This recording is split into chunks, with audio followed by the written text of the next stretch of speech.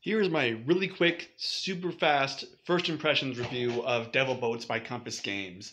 This is a narrative war game about PT boats, Americans who ride PT boats in the Solomons during World War II, which is a really interesting theme to me, something that's different than the normal narrative game of bombers over Germany or such.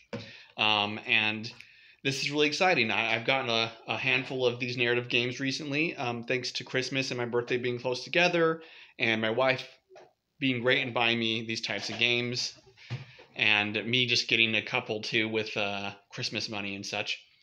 And I have to say this one stacks up. I think it's not as clean as Silent Victory or any of the submarine games in the Hunter series, but I think it's still a really good game. A lot of people don't like it because there's a lot of dice rolling and sheet filling out going on, and that's true of most narrative games. But this one does have a lot more rolling than usual. I think people don't like that, but something that I think my approach to these types of games is that they are basically tabletop role playing games in a World War II setting. Instead of having elves and fantasy, you have tanks and boats and planes and crew members in it, and that's what makes it fun.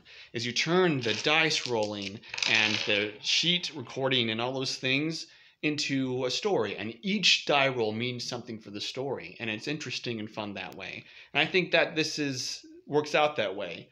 All the components are really beautiful and look good. I think that the glue on these is crappy and they don't stay together very well, but besides that, they're fine.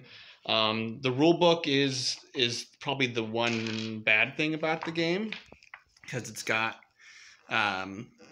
really bad fonts over a bad picture here, and then that does look cluttered, and the organization isn't great.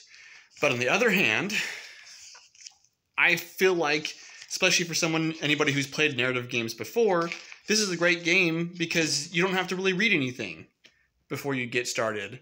You just look at the setup, follow the setup, go through the counters to get a quick feel for what the counters are and set them up. And then you just jump right in with the tables. And that's exactly what the designer online has suggested you do, is you just come here to A0 and you start rolling, and the game teaches you what's happening as you go through. I've not run into any problems. People have said they've gotten confused and run into problems. I've not had that case. That might just be because as a game designer myself, I just infer what is supposed to happen and guess.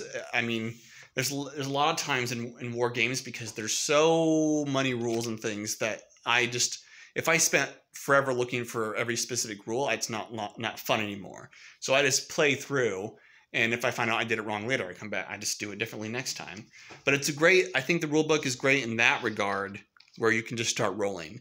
It could have had a little bit more explanation in points. I think it could have looked nicer. Is my biggest thing, is that the layout looks kind of yucky, and the headlines are kind of gross looking.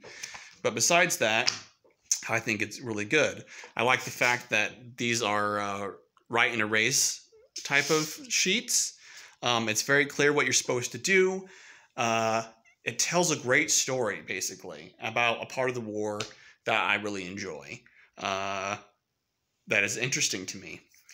And I think that's it. It may not be for everybody, but I think that if you just use your imagination and decide to immerse yourself in it, you can have a great game here.